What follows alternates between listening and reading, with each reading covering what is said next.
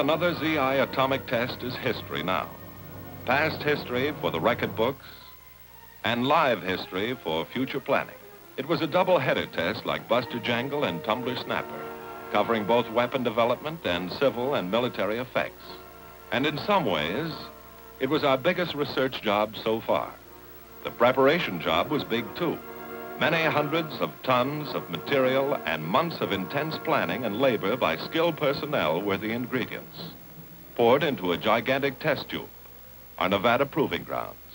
In the spring of 1953, the mixture boiled up in a series of 11 atomic detonations. Operation Upshot-Knothole. The residue or end product of the reaction was knowledge, some of it in a yes or no form, immediately useful, and some of it requiring detailed analysis. The funnel into our Nevada test tube was the same old road up from Las Vegas. Nearly 80 miles of standard desert road which carries very little traffic when the proving grounds are quiet. Indian Springs was still primarily an Air Force support station for atomic test operations. The Desert Rock Troop encampment was in the same old place off to the left, after we turned off Highway 95. Inside the check gate and Mercury were living and technical areas and the field headquarters of the main test organization, a joint AEC and Department of Defense activity. From Mercury, the road goes roughly northward. It cuts through one range of hills, on across the valley of Frenchman Flat, then heads up into a notch in a second range. In this notch is the CP, the control point, the real nerve center and communications hub of the test site. This was the test manager's forward headquarters for the series, and primarily the center of operations for the weapons development program, Upshot. Looking out from the control point, an observer can see both of the major blast areas. Frenchman Flat, a dry lake bed, is still visible back in the valley we just crossed, though the actual ground zero point can't be seen. Yucca Flat lies on northward, in the next valley beyond the control point. 9 of Upshot-Knothole's 11 shots were fired out here on Yucca between March 17th and June 4th. These 9, 7 tower shots and 2 airdrops, were the AEC's weapon development tests. While such tests are not the main point of this film, their trend, the goals they're aimed at, are ultimately of great importance to the military services.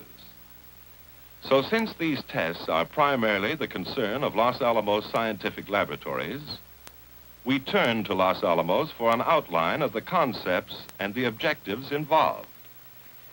As usual, we're up to our necks, unraveling what happened in the last tests and getting ready for the next ones.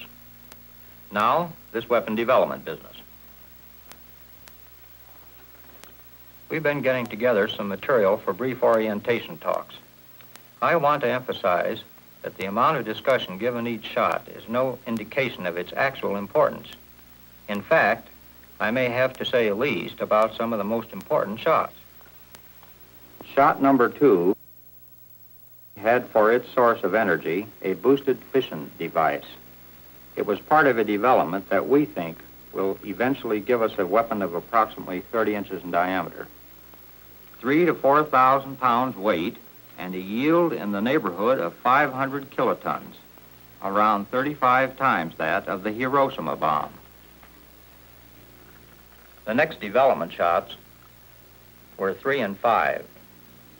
Shot number 4, it was the first airdrop on Upshot and was detonated at approximately 6,000 feet, the highest burst of any gadget we've ever fired.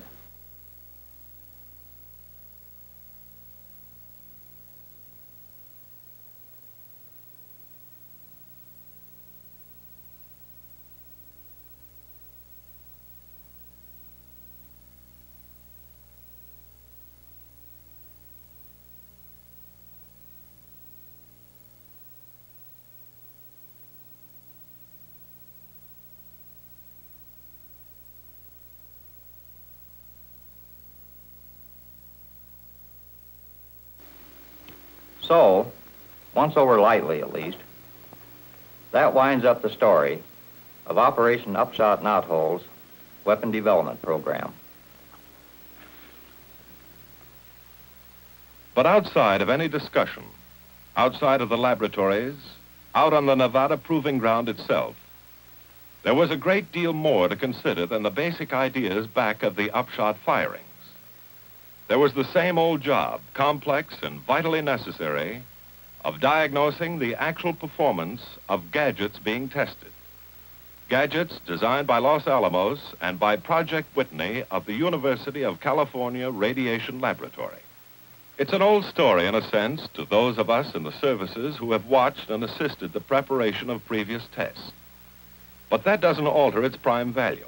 To get the inside dope on the behavior of any experimental fission device, the scientists always want at least the answer to one classical three-headed question. What was the alpha rate, the transit time, and the yield? And yield alone is computed and cross-checked in many ways.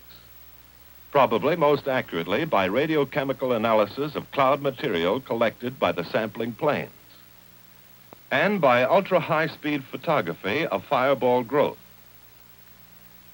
Another Nevada activity of the AEC was its civil effects program of tests originated by various non-military federal agencies. For example, 2 typical frame houses were exposed to the first blast of the series for the Federal Civil Defense Administration. Some 50 civilian automobiles were included in this test. Several types of family and community bomb shelters were also tried out. The blast from the 16-kiloton shot hits the house at 3,500 feet, around 3/4 of a mile, almost total destruction. The other house at 1.5 miles showed only moderately heavy damage. These visually spectacular tests were only one portion of a big program which included extensive dosimeter and radiation research and important biomedical and genetic studies by some of the country's top scientists. The second major phase of the 1953 series, military effects tests, was, from the service point of view, the main feature of the show. All early planning and coordination of these tests was handled by the Directorate of Weapons Effects Tests, set up for this purpose by Field Command, Armed Forces Special Weapons Project. In the operational phase, personnel of this directorate were integrated into the main test organization. There, they continued to be responsible for all military tests and for the important military support given to the AEC's programs. Such support, for example, as the Air Weather Service forecasts, on which are based the fire or no fire decisions for each shot. The bulk of the huge knothole program was carried out on Frenchman Flat, though some military tests were run on the weapon development shots up on Yucca. Number 9 on 8 May was the first knothole shot, an airdrop of a 26-kiloton weapon. All military tests on Frenchman Flat were originally built around this shot. The relatively high burst height, 2,400 feet, was a compromise to fit many tests, rather than to inflict maximum central damage. Shot 10, 25 May, proof tested another delivery system, the Army's 280-millimeter gun. When this shot was added to the program, some additional effects tests were scheduled to observe results of the low burst height, approximately 520 feet above ground.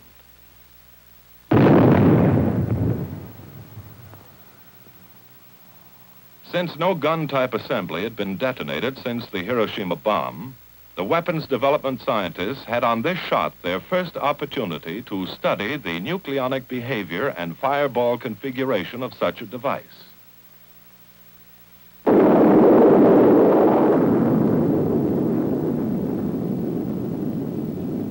Yield 15 kilotons. Unlike the situation with an implosion weapon, the scientists were here able to observe fireball growth from a body of fissionable material whose exact shape and dimensions at the moment of detonation were known. As scheduled, the military effects tests total well over 70 distinct projects under 9 major program headings. Headings which might in a sense be considered as signposts guiding us along our road. The road full of questions that we followed through Knothole, one of the biggest military test programs in our records. To begin with, we wanted more and clearer data on blast and precursor phenomena, and on the Mach stem, and the triple points path. We wanted enough data to predict what these factors, plus thermal and nuclear radiation, will do, of military significance, to any living being or object they can reach. These were the objectives of our road. We haven't the time to stop for a look at every signpost along the way. We'll just have to hit some of the high spots and new spots.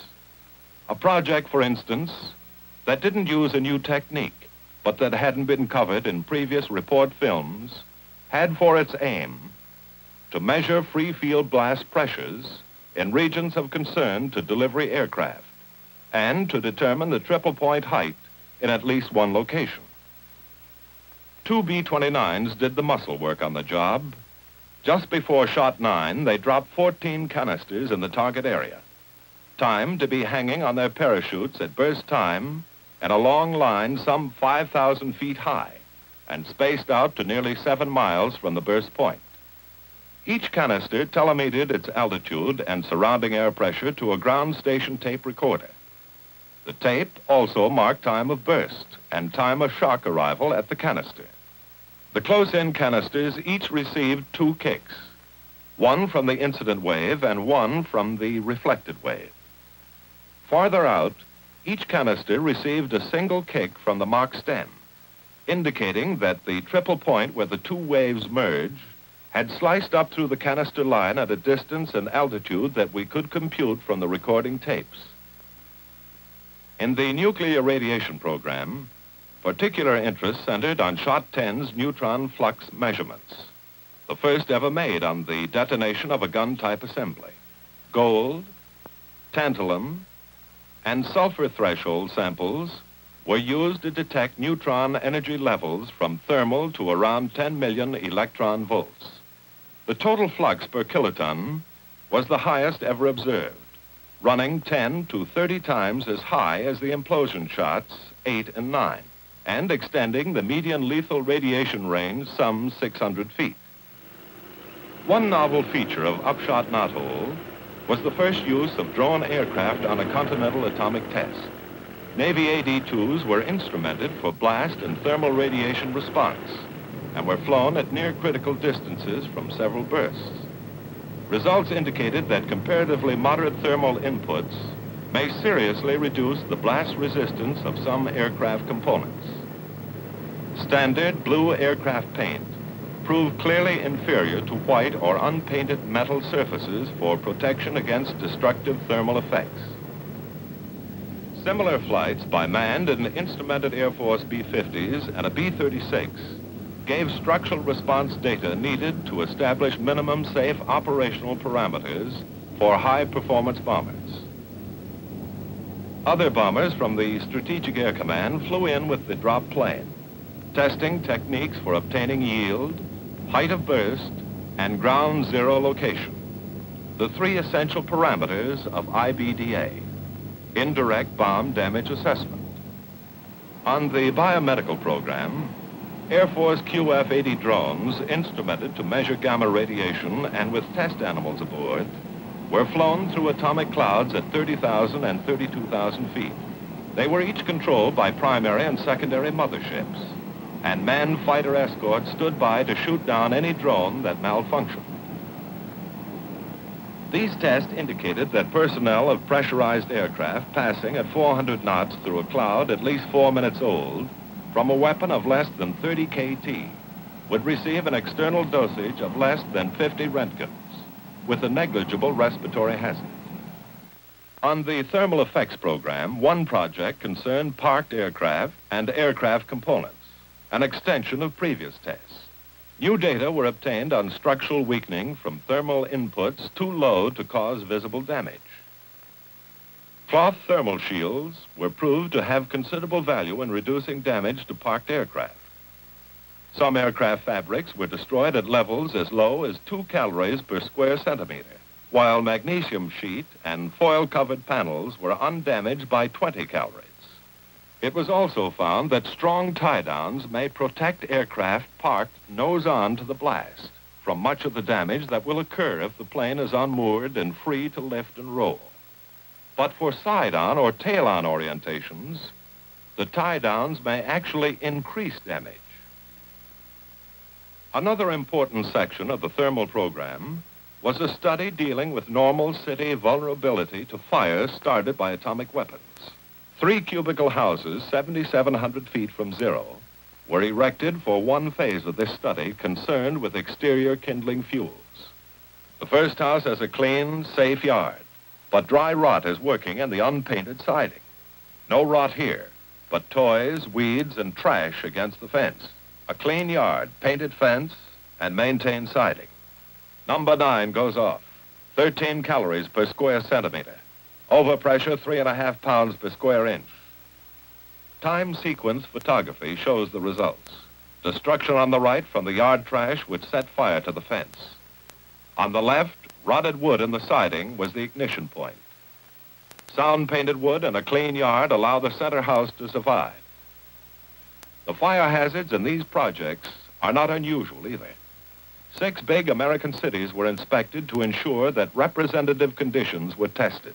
Conditions which suggest that a bomb of even this nominal power could start more than 100,000 fires over 25 square miles of urban area. Our next thermal project run on Shot 10 required a new instrument line east from ground zero, roughly opposite the main blast line, equipped with thermal recording devices and with blast gauges at 0 and 10-foot heights. The first phase, designed to find out how much protection white smoke would give against thermal flash, employed a standard oil fog over a portion of the new line. In theory, this smoke would scatter and reflect fireball heat. This was a small-scale experiment, but evaluations have indicated that attenuation of radiant energy approached 99%. To explain the second phase of the project, employing black smoke, we must go back to Tumbler Snapper. On the low-altitude burst of Tumbler 4, high-speed cameras recorded a phenomenon never noticed before, a shock wave preceding the main shock front. Here it is again. This precursor wave, as it was called, registers on blast line instruments with a pressure time graph of this type, showing a considerable climb and duration before arrival of the main shock front. A normal shock wave with no precursor is quite different, hitting the instruments with an instantaneous pressure jump. The mechanics of precursor development appear to be these. A weapon bursts, and thermal radiation creates an intensely hot ground layer of air, a layer filled with dust from what is called the popcorning of the hot ground. Milliseconds after the thermal flash, the incident shock wave reaches the ground and expands, trailed outward by the usual reflected wave. Then a new wave, the precursor, begins to build out from the base of the incident wave, racing ahead through the heated air layer. An intense dust cloud follows closely, rising initially to about 50 feet and later to several hundred feet. One important effect of the precursor is to lower peak static pressures without a corresponding reduction of dynamic or wind pressures. The precursor builds steadily in height, but does not seem to inhibit formation of a Mach stem, though exact dimensional relationships are uncertain. Eventually, running into cooler regions, the precursor slows and is overtaken by the Mach stem. From that point on, the blast wave structure is normal again. It should be emphasized that a precursor can form only if the ground air layer is sufficiently hot. So if height of burst is increased, yield must be increased. Without the yield increase, the ground air will be too cool for precursor formation, as was the case on Shot 9, our first effect shot, 26 KT at 2,400 feet. Shot 10, 15 KT at only 500 feet, developed a strong precursor. It was on this shot that we ran the smoke experiment. A carbon black smoke was established over nearly a mile of the new instrument line. We expected that the top of the black smoke would absorb thermal energy and produce an extra hot layer well above ground, possibly generating a controlled super precursor at that height, or in some other manner reducing blast effects on ground targets. The experiment was handicapped to an unknown degree by wind billowing the smoke up to 300 or 400 feet, modifying the planned geometry. As it happened, the ground-level precursor which developed under the smoke was stronger than the one in the clear, although it extended only half as far before decaying to a conventional blast form. This test was not conclusive as to the effects of a heat-absorbing black smoke on blast. A further precursor study was set up to determine whether ground surface heating from thermal flash could generate a shock wave before arrival of the normal shock front. Panels 10 feet square, faced with variously heat-absorptive and reactive materials, were tilted for maximum exposure to the thermal radiation of the two effect shots.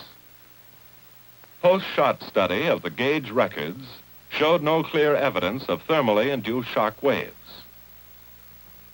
We come now to the biggest program, the primary reason for shot 9, the first effect shot. The biggest program in sheer volume, in theoretical predictions confirmed or refuted, and in the mass of empirical knowledge gained. 28 separate projects came under this heading, beginning with basic measurements on simple cylinders and rectangular concrete slab structures in a number of orientations. These passive targets, heavily instrumented, were not designed for response by displacement, but only to record shielding and loading factors at various heights and aspects. The findings of this important job can now be extrapolated for prediction of blast loading on a great variety of targets without direct testing. We begin to bump into the precursor again. A truss bridge section 2,300 feet from zero, shot 9, 26 KT, 2,400 feet high, produced a small permanent set in the top chord with an overpressure of 11.5 pounds per square inch. But the mock stem had not formed to reach the height of the bridge. 8.5 pounds did this on shot 10, 500 feet high, 15 kiloton yield, with a precursor blast wave and a mock stem already higher than the bridge. Apparently, for wind or drag-sensitive targets of this type, a low burst is more damaging than a high burst at similar peak pressures. A test of Army prefab Bailey bridges. Shot 9. 4,100 feet from zero. Essentially undamaged, the bridge slid back on its piers as expected, moving 43 inches from a peak pressure of 8 pounds. 9 pounds from shot 10 hits another bridge. Movement out of all proportion to that caused by almost the same static pressure on the first shot. Army equipment, which included 54 trucks and jeeps, was exposed to shot 9 pressures ranging up to 21 pounds to the inch. Thermal input reached 130 calories per square centimeter. Damage was generally moderate, as expected. All but 2 vehicles, one with burned tires and one with a missile-punctured radiator, could be driven away under their own power.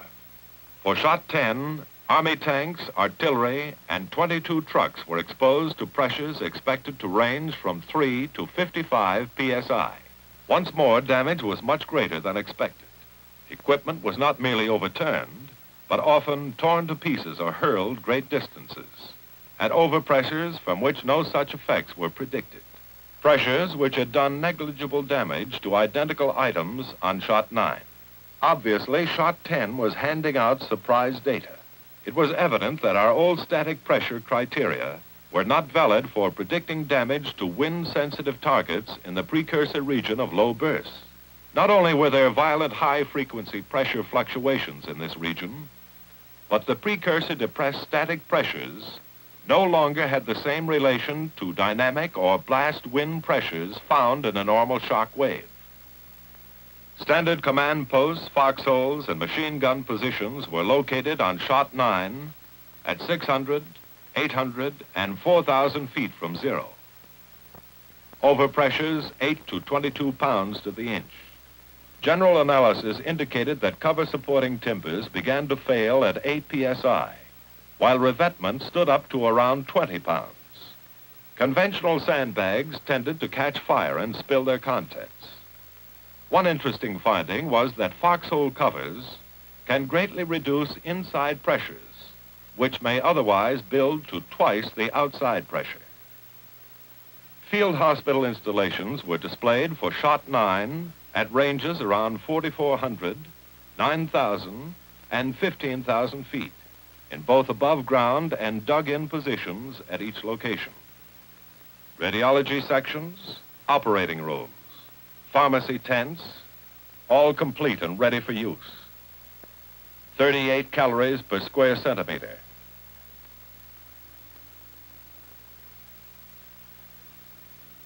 £8 pounds per square inch. Operationally, a complete ruin, although a few items of equipment were salvageable. Missile hazard was unquestionably heavy. The 15,000-foot installation, around 1 1/4 pounds pressure. Damage limited to collapse of the above-ground tents. A significant finding of these tests was that considerable protection to personnel and equipment would be afforded by revetting field medical installations. 6 Marine LVTs, landing vehicles tracked, at distances from 800 to 4,500 feet from zero, with pressures reaching 22 psi, 2,400 feet, overpressure 11 pounds. Damage was light on all vehicles. On Shot 10, the same vehicles varied from 1,000 to 3,450 feet from zero, pressures running up to 47 pounds. Shot 10 damage was again unexpectedly heavy as compared with Shot 9, with 1 vehicle destroyed and 3 severely damaged in the precursor region, which on this shot extends out to around a half mile from ground zero. These tests suggest that normal shock waves from high bursts will damage LVTs only moderately up to 22 psi, while low bursts will do severe damage above 12.5 pounds. Curtain wall panels on a series of concrete test cells, some with window openings, some without. The panels were constructed of various masonry materials such as brick, cinder block, clay tile, and combinations of these materials. Similar variety went into roofs and interior partitions. On Shot 9, 4.5 pounds overpressure does this, 6,700 feet from zero. 7 pounds here, 4,400 feet range. Unreinforced brick stood up fairly well, though cinder block and transite shattered. Walls with 20% window opening showed much greater blast resistance than blank walls, though damage to interior partitions was high. 3 frame structures with windows and skylights containing various types of glass and plastic glazings were set up at 7,600, 12,500, and 20,000 feet from Shot 9. Pressures were 4 psi or lower. A few conclusions that can be drawn now are that 1/4-inch clear plastic shattered least of the material tested. 1/4-inch wire mesh was the largest mesh effective in reducing interior missile hazard. Exterior jalousies were worthless, and explosion hardware has very limited usefulness and may even be disadvantageous.